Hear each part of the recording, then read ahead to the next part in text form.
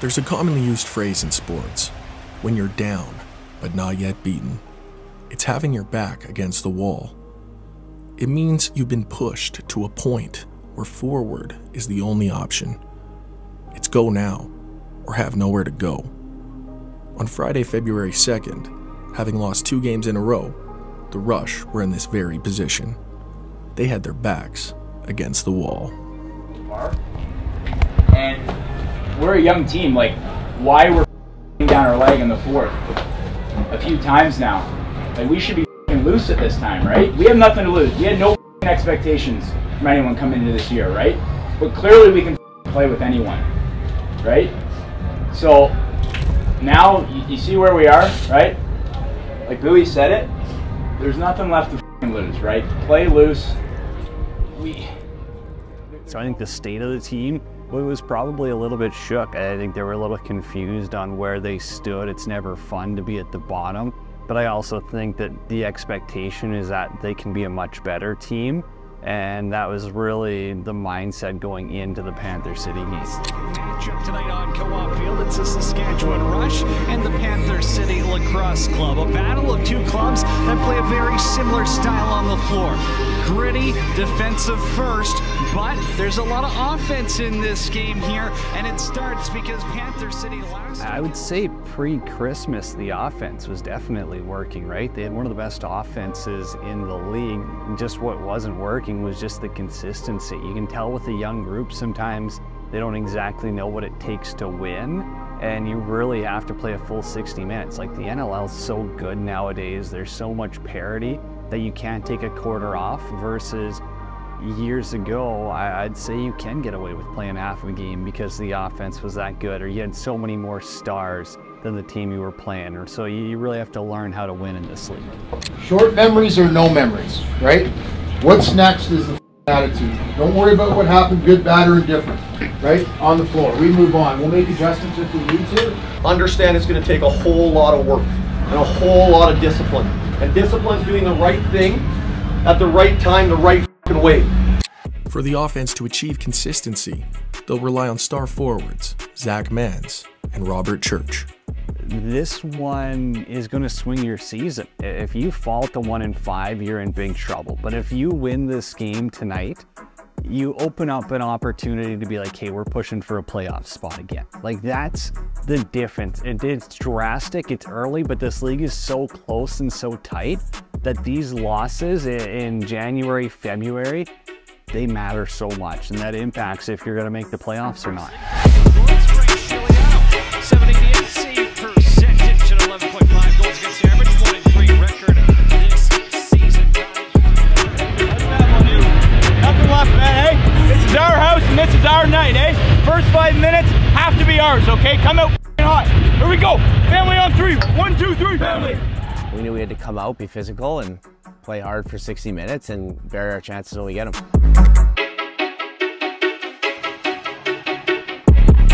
Look, dude, baby. Off, far side. He goes up and down, not side. Oh, God. That look, that first look, low key there. I'm swinging it, and then we're getting it back. Power play, Clark Walter inside, Church scores. Right, boys. Good luck. Kicks it back, Mans outside, scores. Yeah, Madsy's good. He's an athlete out there, and he makes things happen out of nothing, which is, you know, an elite skill to have in this league. It's just an instant fit because his feet are so good. He thinks the game so well. He can be a passer some nights. He can be a shooter other nights. He's just an all-around player that I think wasn't getting his opportunity, and now in Saskatchewan, he gets to be that guy, and that's why he's popped off. Zach Mans, two-man game with Keenan. Mans will spin back, wants to drive to the net, and he scores! Zach Mans puts Gage in the blender, goes to the shot, and the Rush lead by 2. He was playing me pretty high up, and when I see the space underneath, I think I have pretty quick feet, so I like to take that underneath step and try and get to the net. I noticed that he kind of overplayed me under when I took that step, so I realized when I had the rollback I would probably have a shot. But when I rolled back, he kind of stepped up high again, which he was just being a little bit over aggressive. And he came up high, I kind of swum him, and then as soon as you swim and you see all that space underneath, it's really just about getting across and finishing. Spin pass, wants to drive to the net, and he scores! Zach Mans puts Gash in a blender, goes top shelf, and the Rush lead by 2.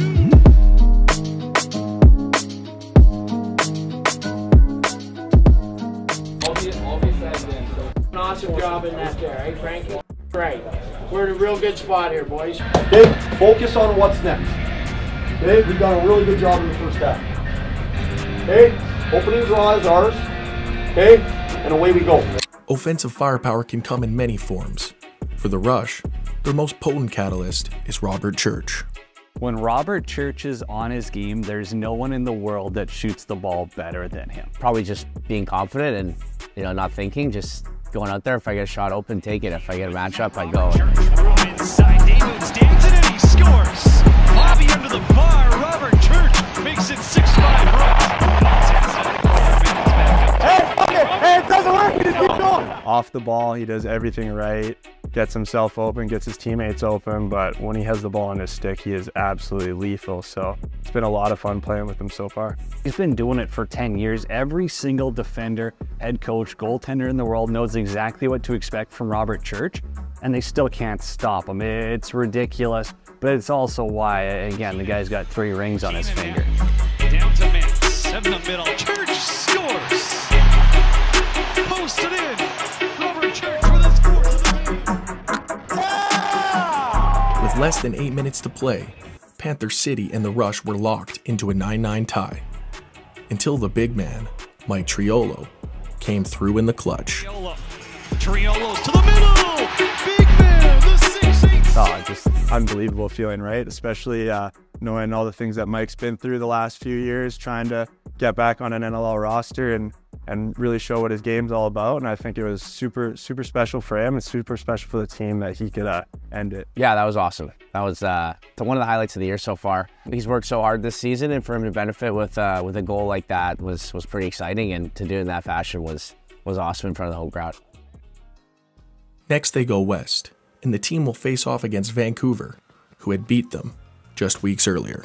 The last game against Vancouver was a great 45 minutes and an awful 15 minutes. So what it came down to simply was the team didn't finish the game. So going into it, it's another revenge game. It's another opportunity for the Rush here where, you're ticked off the way the last one went. We obviously thought we should have won the game here in Sask, so we thought we owed it to them to get the win back. From the west coast of Canada, it's Saskatchewan Rush Lacrosse on your airwaves inside Rogers Arena this evening on 92.9 The Bold of Saskatchewan. Winning is a process, and I thought last week we took a pretty big step because, there were times when you think, we're kind of playing to lose, and then we ended up really gutting it out. And I think you have to learn from that and build confidence from that we can come in anywhere, can beat anybody, because we have the guys to do it. You believe in yourselves, believe in the guy next to you, and we can get it done. I'm gonna hang it and go far side cheese. All right, I'm loose now. What a boy. My feet are hurting too. Yeah. College is NBA ball, right? Look at the scoreboard, Mouse. Be in a lot of trouble if you put a ball off that. For the best team in the NHL. Was the Canucks until got our ass kicked by the Bruins. Boys retired. 6 guys on the All-Star break. We got 6 guys, our 6 best players. So we got a good fan base voting them in. I have a hard time breaking shoes in too. These ones aren't so bad actually. Those LeBron ones, I still couldn't break away after like 2 weeks. Yeah, he's a beast. Not me. We wanted to play a full 60 that next game against Vancouver. Obviously, we let that fourth quarter slip and only played about probably 40 minutes of good lacrosse. So it was really just about tying it all together and playing that full 60. He's a guy we really need to play his body. He's got a nice drag with a stick. As long as we yell, we know this is coming and come up and meet it. In certain situations when we get those guys, let's identify them on the floor. This is that isolation play. You can see how they play it. So there might be the opportunity just to cut straight hard up that post. To build a great offense, the unit must have structure, strategy, playmakers. But they must also forge an identity. Well, we like to call ourselves the nasty rats on offense. So I think it's right? The Rats they're nasty and they're hard to get rid of, like Jimmy says. So we want to be that team. We want to be in the middle, grinding it up, but we also want to run our set plays at a high level and look good doing it. Scrappy. I mean, that's what we want to be. We want to be tough. I mean, if we could all play like Clark Walter, we'd be a pretty damn tough team to play. But I think we want to be physical. We want to be hard to play against and just get the ball moving and be ball balanced. Our preparation is there. That's going to feed our confidence. Okay? And our confidence is going to feed our decision making, and our decision making, okay, is ultimately going to lead to our success tonight. Okay? And so it's the way it's always been with this group. Okay? It's about the logo on the front, and that's it. Okay? Starts on the first face-off, all the way. Diamond, the diamond. Oh, it's Mark. It's a full-on tackle. Tackle me from behind. I'd have an A tonight. I was clear. Bowery tackled me from behind. The guy doesn't. No, he tackled me. He was beat. It's a great pick. Go one to Manzi, one to Church, and then we're on. No, it was Bowery there. Bowery, yeah. If it's Grant, we can hammer him. I can swing. Then I'll actually set it. I'll set it on Grant, but on Bowery, he sits back. Right.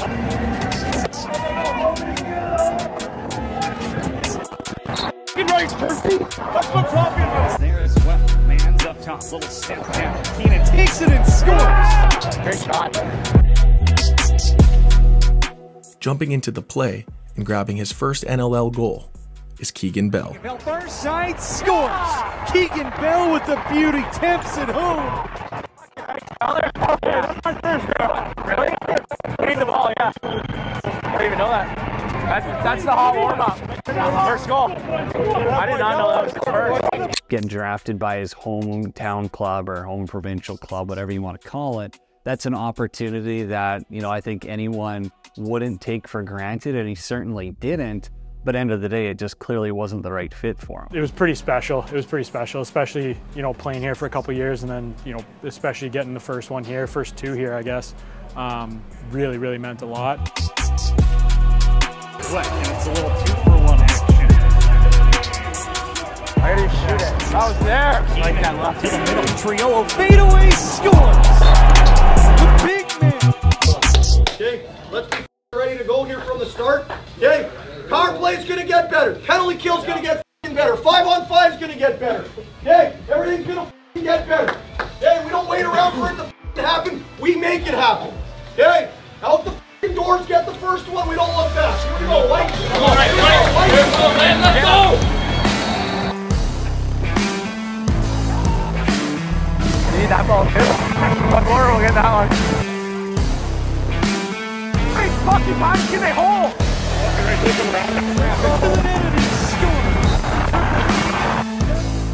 To spark a run, the Rush offense needed more than just structure. They needed creativity. I think creativity is one of the greatest aspects you can have in lacrosse, and I think that's what makes lacrosse so special is you have guys of all shapes and sizes playing the game at a high level, and it's really just because of the way they play and the creativity that they use. So I think creativity is a huge thing, especially on offense.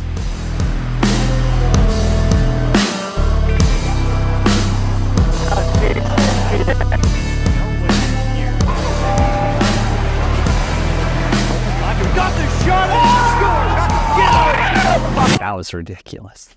That was. He scored? How the fuck did you score? I thought he was a turnover, so I ran off the floor. They're on the power play, expected to score, and then Sparky goes 1-on-4 and, you know, kind of gave us so much momentum. That was a huge point for us. It got us really fired up. You know, you're looking down, you're calling the game right. Church, he just hands it off to him.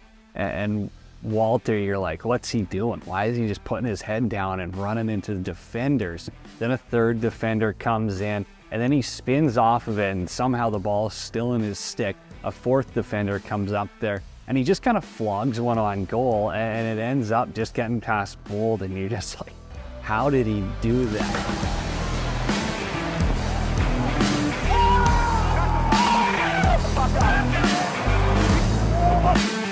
That was not a hole, not a hole, not a hole, not a hole. They've had about 30 of those. Yeah! Yeah! What a shot! Yeah! Yeah, Sparky! Woo! Fucking right, What a call, Jimmy. Just stay the floor. John's in and scores. Patrick Johns, you couldn't walk that one in any way. Yeah! Rush Nation is We're nasty. Yeah! Woohoo! We're nasty. We're f***ing nasty.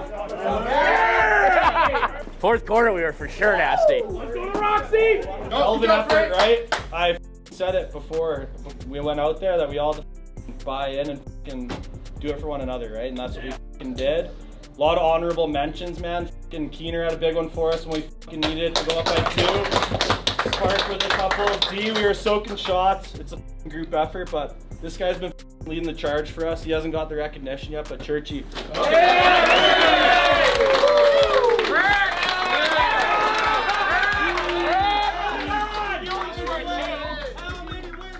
This team knows that momentum is a powerful tool.